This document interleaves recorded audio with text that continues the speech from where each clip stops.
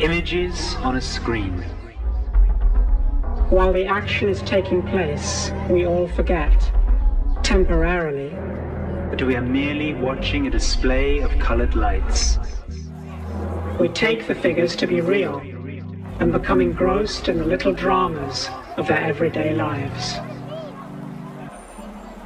Occasionally, we become aware that we are watching, that the pictures are not real, but they're just images on a screen.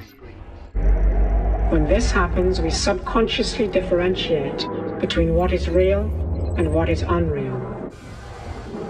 The man watching in his chair assumes, I, the observer of this film, am real.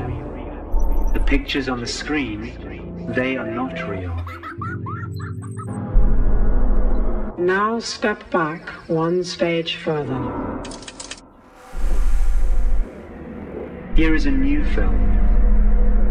The original observer and the film he was watching are both now displayed on the same screen.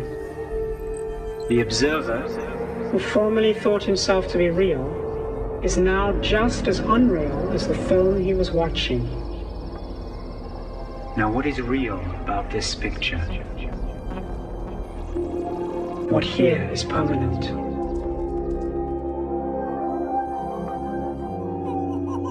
What remains unchanged? While all these pictures come and go, it is the screen.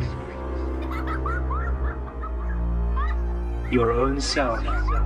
Your own reality is the screen upon which all the unreal pictures of the world are displayed,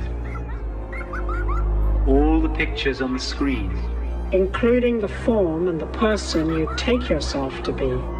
are supported by the screen of your own self.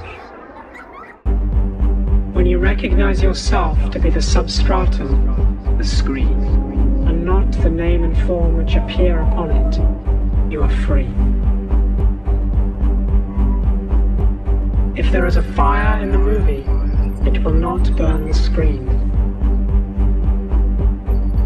If there is water, the screen will not get wet.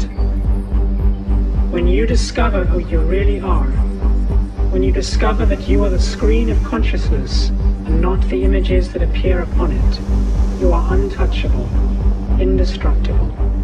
You are